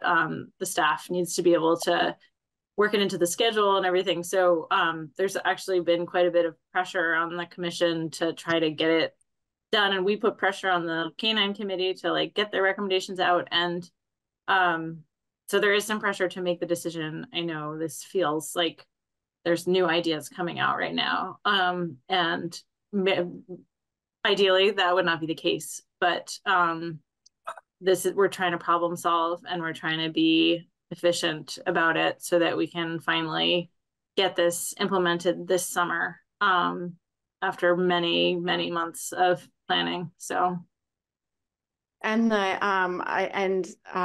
while it may seem like you could implement something like this at any time, headed into the summer season, we obviously see a lot more people in the park. And just kind of sharing what happened last year, at this time last year, we had decided with city ordinance, dogs need to be on leash in the roads. We need to have dogs in leash in the parking lot. And we didn't really implement it because we were waiting for this final piece of like, what else? And in that time of not implementing, there was a family visiting the park, and their 3-year-old daughter was bit by a dog in the parking lot. And they reached out to us and said, why don't you require dogs to be leashed in parking lots? And, as a commission, it's like, we almost did, and it feels for us like it's hard to go into another summer season with like almost doing something with that kind of with that on our hands. So that kind of creates kind of some reasoning about, trying to implement this before we head into the summer season.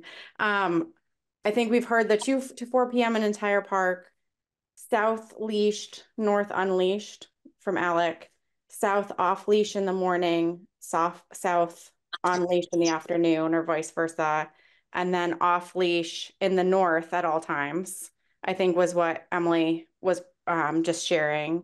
I think for me, I think similar to the other commissioners, I see where the 2 to 4 p.m. hours come from, but it's also really hard to think that is really adequately going to kind of solve the problem and accommodate these people who are not visiting our parks and right now, or don't feel like they can be there very frequently with just that 2-hour time slot. So that to me, I see a lot of the reasoning behind it, but I don't think that's really feels like it's meeting the needs of everybody in the community. So these other 2 options I'm feeling more kind of momentum behind them, and based on everything that we've heard, feel like one of those could potentially work. It's 7:30 now. I want to pause for a second to see if commissioners have anything else to share, or else my thought was to turn back to public comment.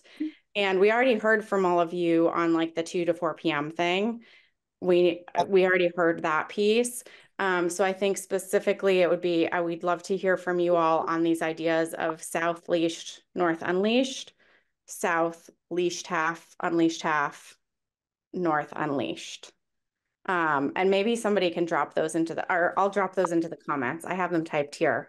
They're not eloquent, but I'll drop them in so people can think about what they mean. And anything else from commissioners before I turn it over? It'd be great to just throw in there if people are brainstorming or have creative ideas about assessment and evaluation. I'd love to hear those ideas with other recommendations. Great. William.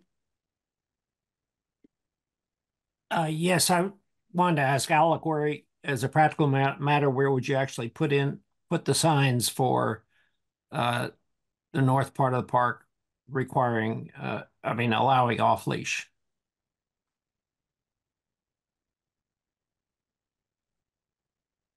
Yeah, so those two parts of the park are basically separated, connected with three different trails. The first one is the short and steep trail.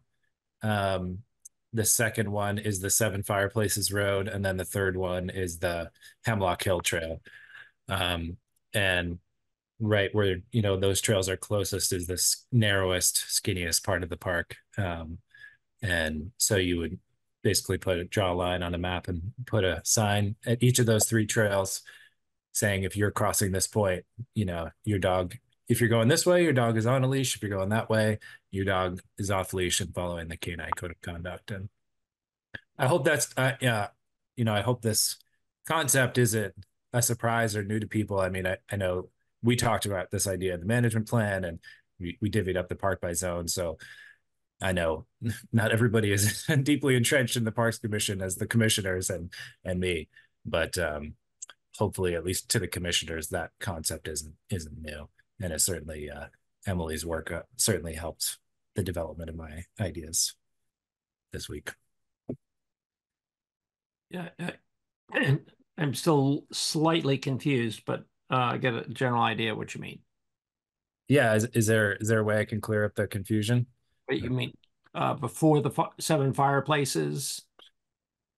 Just the road, basically right here by the park office, like right where. Oh, I see. Okay. Yeah, right there, right by the park office, right where that Seven Fireplaces Road begins would basically be, that's the entry to the northern part of the park. Okay, great. And there's two other side trails that are right next to it. Yep. Yeah. Okay, great. Thank you. Rachel. Hello. Oh, sorry. Hi, can you hear me? Yeah, I just wanted to make oh, no, this is Rachel. Oh, Rachel, great, go ahead.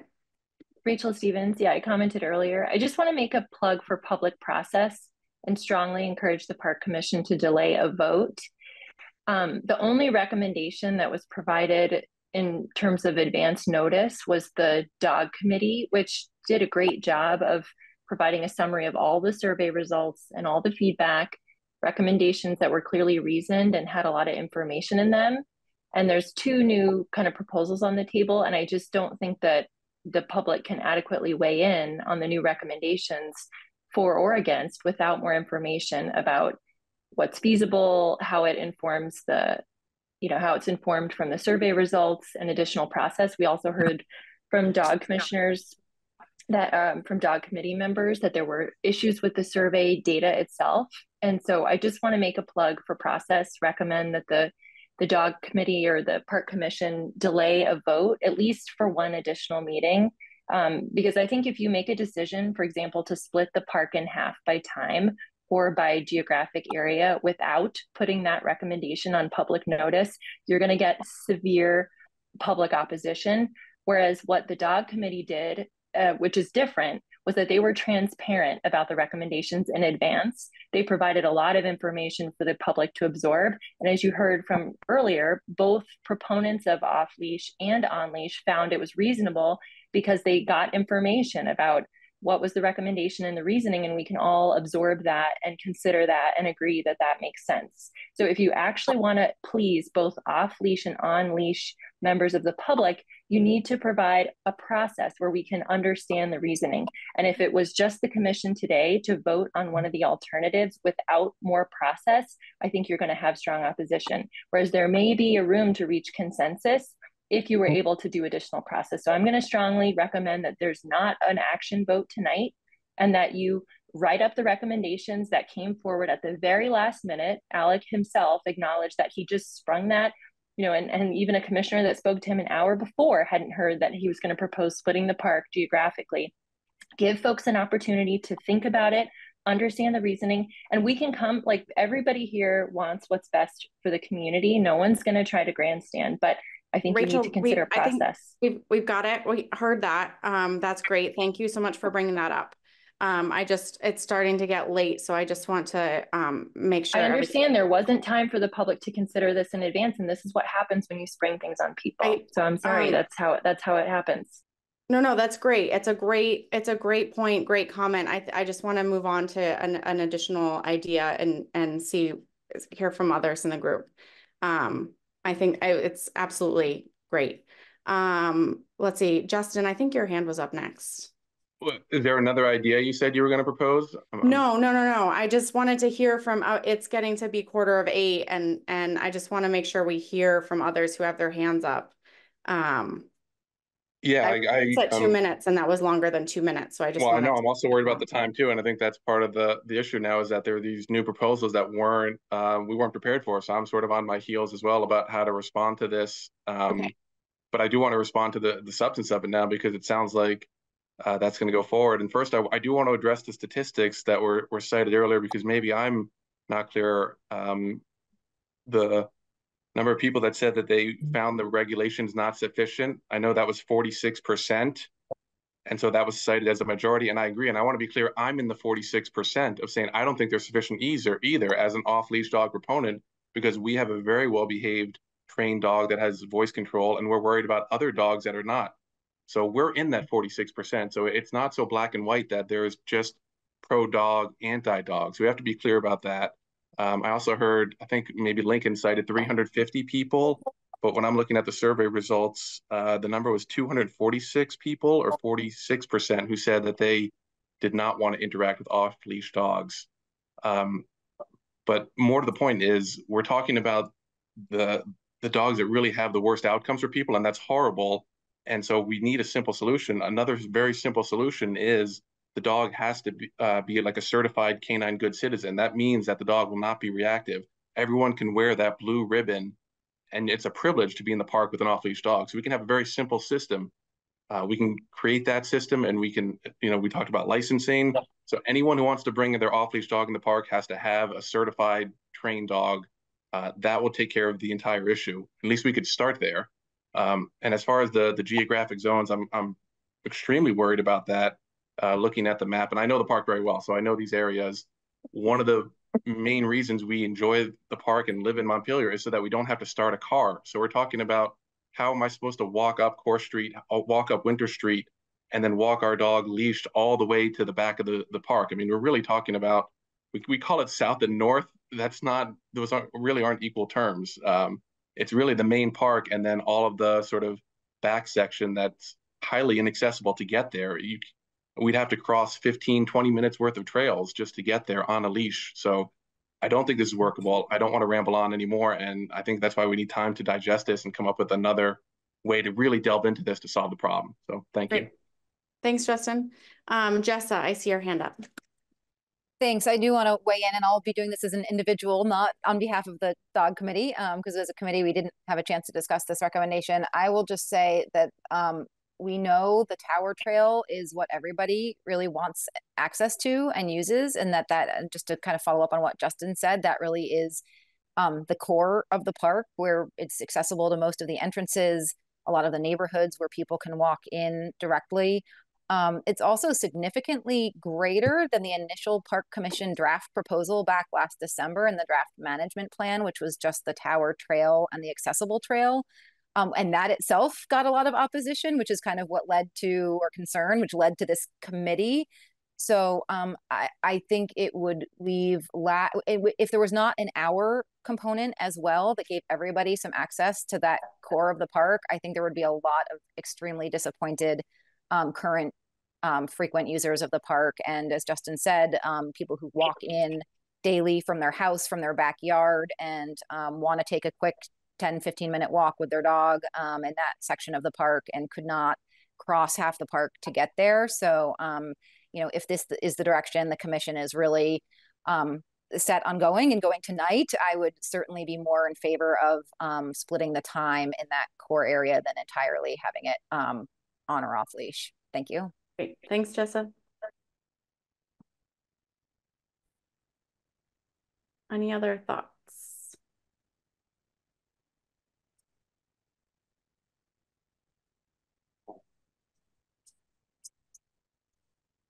All right, let's turn back to commissioners. We have these few ideas on the table.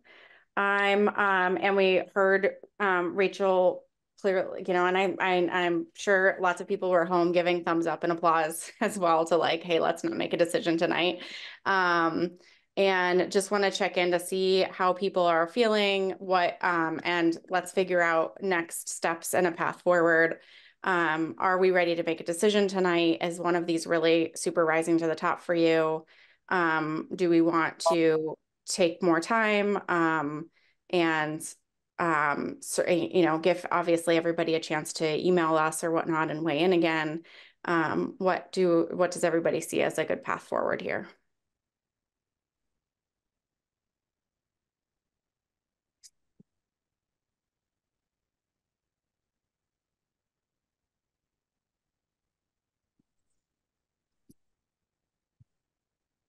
Yeah, I don't think we should hold a vote tonight, personally.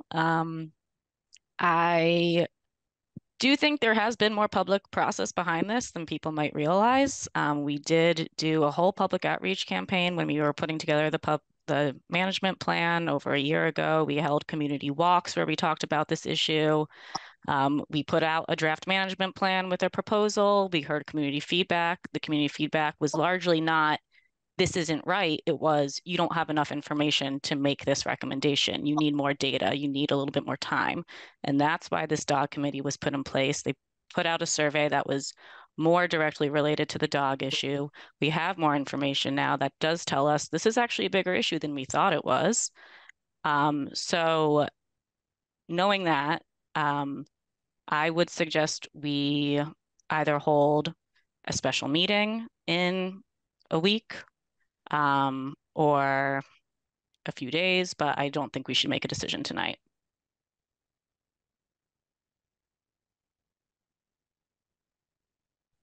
The survey says 138 people won't go to the park because of dogs. So that doesn't sound like it's a bigger issue than we thought it was. Emily, were you going to say something? Yeah, I was just gonna say I agree with Steph that it might be worth just waiting even a few days for everyone to chew on these ideas. I also think that it's hard to break down like, oh, just a couple hundred people here, a couple hundred people there. Like, yes, that's true, but like in terms of looking at the responses to the survey that we got, it's almost an even split. So it's also like, yes, we got a lot of blowback when we first suggested like certain trails on leash in Hubbard because everybody loves the fact that it's off leash. But it's also, you know, we're trying to make a compromise that will satisfy both sides that are clearly at different extremes. And so kind of like Alec said, it's like the decision that we reach is probably not going to be not going to make anybody happy, but it hopefully will be the best decision for the community. And if I could please just add that I don't think it is at both sides. I don't think there's an extreme because I'm actually in the camp that doesn't like how the current system is working. There are a lot of responsible dog owners that like me and my wife that don't like how the system is working because there are too many reactive dogs, too many dogs that aren't following the proper canine.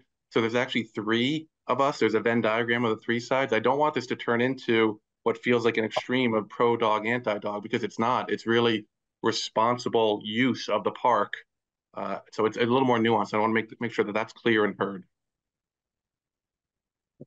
Yeah, I can see postponing. I don't love that idea. I could see postponing for a couple of days, a week at absolute max. I'm not comfortable with not doing something for this field season. I wouldn't support no action. You know, I'm hearing a lot about access, and we are talking about limiting use, but we're talking about increasing access. We're not talking about limiting access for anybody. That's not what I'm trying to do here. I'm trying to increase access, and that does mean balancing multiple uses. You know, I think the other thing is that we're not going to be able to reach a consensus, and it would be great if we could. And I think, you know, more time and more input and being patient is virtuous. And you know, I think we've been doing that, and I think we can give it, you know, if tonight it's just feeling too hot and we need to sleep on it, you know, I can respect that. but I feel as a commissioner more informed than I ever have about this issue. And I think although, and I appreciate the statistics that I miscited were corrected, I think the trends from this survey and past surveys are just becoming clearer and clearer. And we have to do something, and it is divided, and it's whatever we do is there are going to be people who are going to be upset, and hopefully there are going to be people who are in the park who weren't before. And we can, if it means another meeting, then we should do that so we have the time. But we do need to do something this field season for everything that we've talked about. I'm not comfortable waiting another year or much more than tonight. Thanks, Lincoln. I'm gonna close this out here in a second, I think. But Dana, I see your hand and want to give you a chance to speak up first. Thank you. I have a thought that is not like from the dog committee as a whole. It is just from me. I hope that that's an okay thing to drop in. I'm one of the slightly more introverted people who like missed your last window. I'm really appreciating all of the nuance and complexity in the conversation tonight. And the thing I keep coming back to that I really appreciate Kara speaking to earlier is this frame of accessibility. And I think for true accessibility, we need to be thinking about everyone's needs, and we need to be focusing on the people for whom harm is being done to them and not just like people for whom the park is a nice time. I'm thinking about the frame of accessibility in the larger world and about prejudice and how, we need to be paying attention to the voices of folks who are in the minority and not people who are in necessarily the position of privileged power here. And as a dog owner, like I'm a dog owner, I walk my dog off leash in Humbert Park all the time. It would be a bummer if I didn't get to walk my dog as much, but I think other people are like gaining a whole park and gaining not being bitten. And I feel like I'm not being as eloquent with this as I was in my mind, but I just really encourage everyone in this conversation to think about this frame of balance and accessibility for everyone. And I really heard a strong voice for half and half, and whether that's time or trails. So I'm holding that, I guess, in my taking away from this is like, what does true accessibility look like? What are all the voices of Montpelier, not just the ones in this meeting, who are the people who were afraid to serve on this dog committee, for heaven's sake? Like, and I think I really want to be taking not just like, oh, this is a nice choice for me as a dog owner, but like, who are the people who we are not serving, who we could be serving? And I just want to I urge everybody to focus on that. Awesome. Dana, you just closed us out. That's what we needed. Beautifully said. Yes, it does not feel like we're ready to like call a vote and make some kind of decision here. I do think, Lincoln, we are more and more informed, and this has been a long time. This isn't just like a meeting where we came up with this or whatever. And so it feels like we're headed in the right direction with making some kind of decision here. And in terms of logistics, could somebody who knows open meeting laws way better than I do tell me when we could next meet at our earliest convenience? The way I understand 48 hours? Can we meet? Is it 48 for a special meeting? Yeah. Which would, so could we meet Thursday at 6 p.m.? I think we'd have to have the meeting materials out within 48 hours. Right. Yeah. So I recommend a week. Can we meet a week from tonight? We certainly could. Full disclosure, I will not be here, which is not the end of the world, but I will just say something I really appreciate about this commission is that when we've had hard decisions, we make sure like we're all there. Okay. I'm okay with not being there. I can pass ideas along to others, but I won't be there. I almost recommended Monday, but I don't think anybody's going to be around on Monday. 3 p.m. Monday. Anybody have plans? A special meeting only requires 24 hours, just FYI. Yeah. 24 hours notice for a special meeting. So if we got meeting materials up tomorrow, we would be in compliance for a Thursday meeting. Correct. Or if we got them up right now, we could be in compliance for 8 p.m. tomorrow. But I don't think we should do that. I like Seems like you're aiming for compliance and not actual input and consensus from the community. This is really concerning from a public process. Let's not do the minimum if you're making decisions that are going to impact a lot of people that feel passionately. Take the time, do the process the right way, give it space. I mean, I know I'm just one voice, but I feel really strongly that you should trust the process, give it space. Don't try to push something through that then is just going to get, like, what's the next step? You get opposition because you weren't transparent, and then you're at a city council meeting trying to defend a decision that people are upset about. Give it a little extra time, and I think you can reach agreement. I'm telling you that as someone that feels strongly about it. I think you can win over both sides. The dog committee did a great job. They found a solution. We can work through and make adjustments based on the feedback from the commission. Let's do that. Let's actually make this a productive process. Okay, thanks, Rachel. Our options now, similar to what I did with the dog, the options in the park, our options are to meet in the next couple of days, and people could reach out to us. We could make a decision in the next couple of days. We would all be there. And Alec would be able to, and staff, begin implementation of whatever is decided, and have space to do that prior to the field season. We could meet 1 or 2 or 3 weeks after that. That gives the public longer period of time to weigh in, provide feedback. We may not all be here. That's not the end of the world. And it shortens the implementation time. Maybe logistics wise, I'm curious, Alec, I know, I think you were hoping to get this started with implementation, by now in April. What does that look like for you if implementation is not happening for, say, like another 1, 2, 3 weeks? For Kara, I see your hand. You probably can answer that question. Right, and Alec definitely can weigh in. I think, well, one thing I think it's important to note that this isn't all just happening tonight. That I think it has been mentioned before, but this has been a process going on for years, with a lot of time for public comment. So, and I do personally believe, as a staff member, that there was a reason that we had the deadlines that we had, and we did have to push it out further because of the flood and various other reasons. But our field season is we're just right on the edge there, and we really need to get this done before it starts and to get a lot of public outreach done ahead of time. It's not like we're just going to put up the signs one day and start it all. There's going to be at least weeks of public outreach where we're informing people about the new policy. So there'll be time for people to get used to it before it actually starts, and all the signage. And I feel like pushing it out isn't going to change anything.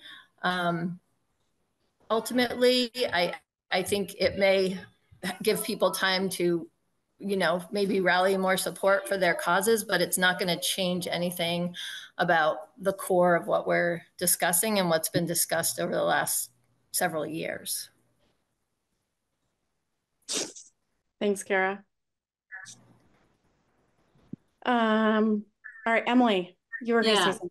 Sorry. I'm wondering whether there might be, like, if we talk to the Canine Committee and say, these are the 2 or 3 options we are looking at, and ask them to reconsider by whatever date we're going to meet on, and then really try to make a decision on that date, if that might make people feel better about the public process aspect. This.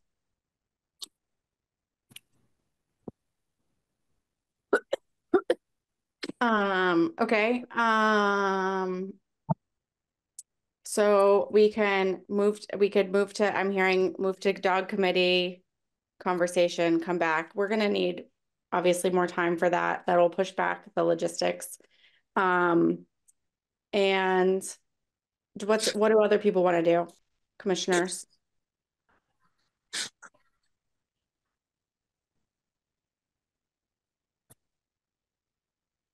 Do you all want to meet? I'd rather that we met sooner with everybody versus later without Kasha, or later with putting implementation for this season at risk.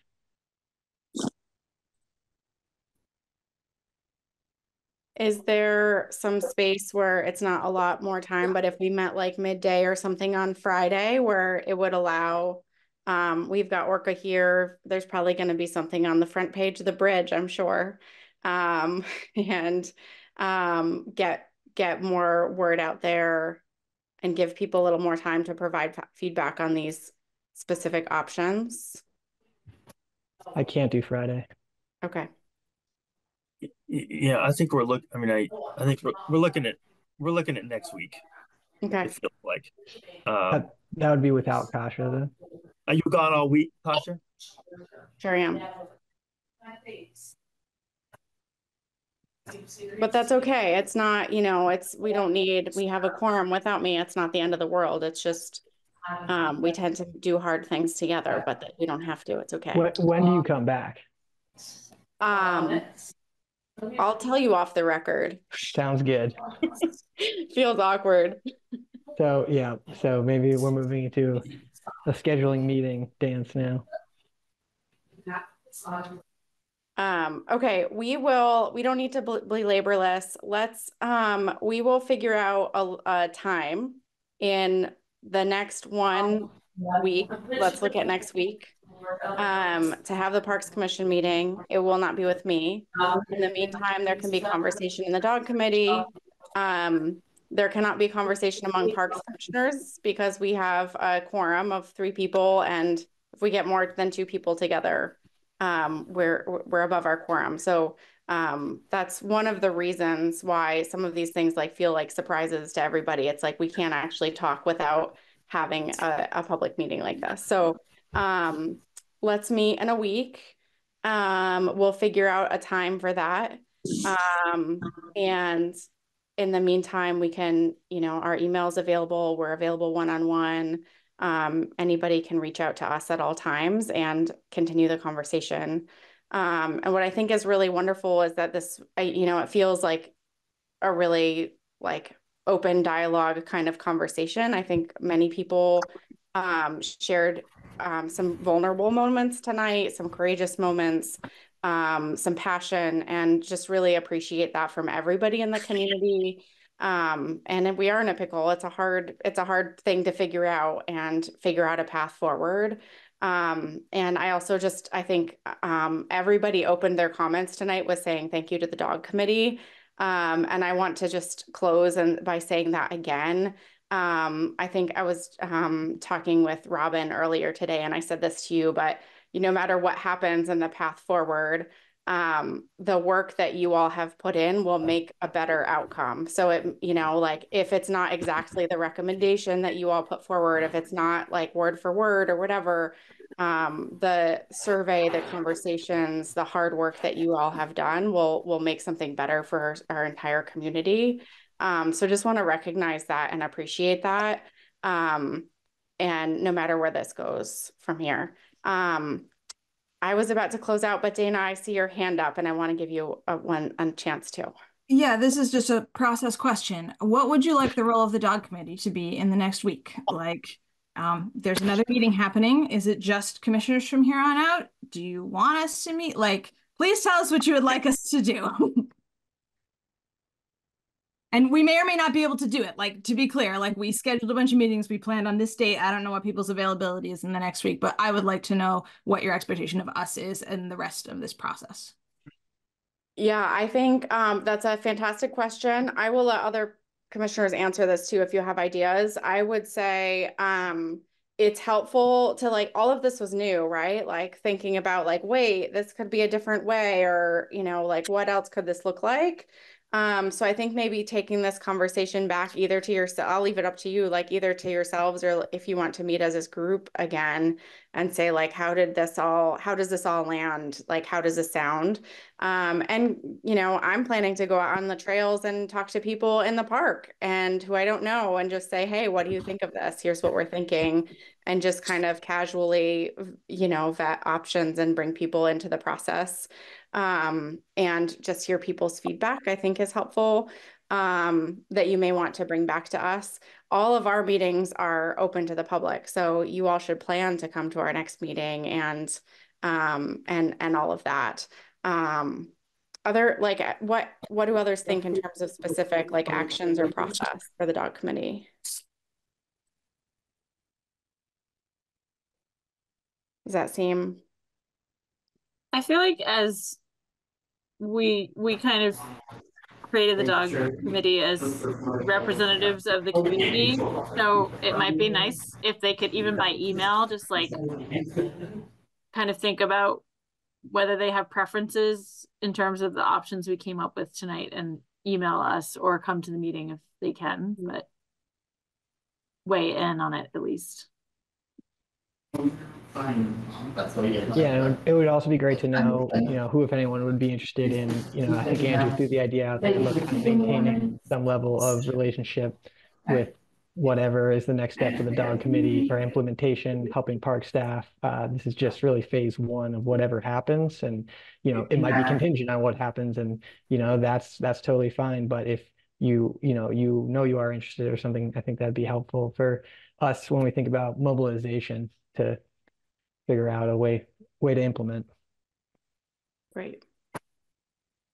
Dana, does that somewhat answer your question? Helpful? It sounds like you're kind of leaving it up to us. Like, it would be an acceptable thing for us to just show up as individuals to next week's meeting and not have any further comments. But if we had time and energy to meet as a group and have a group consensus reaction to the proposals, that would be even more better. That sounds great. I have a suggestion. I think when you guys were coming up with your proposal, you believed that, a trail-based proposal wouldn't work. So if it looks like we're going down the path of like a zone-based proposal, I would love if you guys could think about what are our barriers for implementing that, and how can we make that a successful, proposal, how we can actually make that work.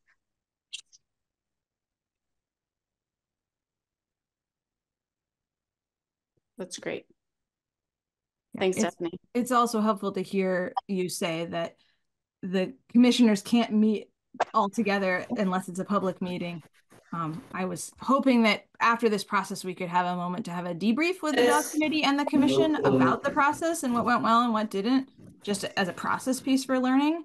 And it sounds like that would have to be a public meeting if it was, which I'm open to doing, but I just want to put that out there that, like, we have struggled with the process in some ways and would love to be in dialogue with you and offer feedback on that. And if there's a way to do that, please let us know. We have process thoughts as well as dog thoughts. No, that's fantastic. And you can share any of that with any of us individually or with two of us. If you want more than two of us, then it's a open public meeting, posted, warned, all of those things, which is great. Usually we don't get so many people coming to our meetings. It's often just us five. So this is a very exciting night for us. Great. I think we have a little bit of a plan here. I would love for all of you to bring these thoughts back into your communities, your workplaces, your friends, your neighbors, and just explore with them, like, hey, what would this look like? What do you think of this? And I think maybe to Dana's comments earlier, thinking about like not just what this means to me, like how this would affect my daily routine or whatnot, but how does this impact our community, and who does this open access to, and who are we supporting collectively, and how do we do that in the best way? Because that's really what we're trying to do here, and while also retaining a lot of the things that we just absolutely love about our parks, which is where we started. So thank you everybody for coming. Thank you for giving a couple hours of your week to us. Stay involved, really appreciate it. And we'll connect again in about a week. Thanks, everybody.